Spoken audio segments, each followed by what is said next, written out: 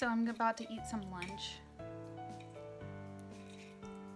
I packed it in a thermos, but we can't leave. We're still snowed in. The buses aren't coming to save us. So I put it in a bowl, and this is what it looks like. And this is what I had yesterday.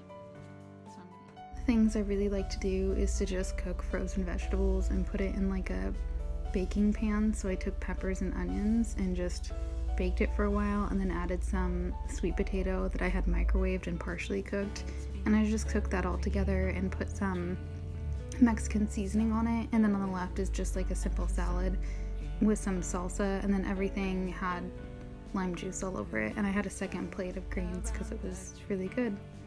And that's it for day 2.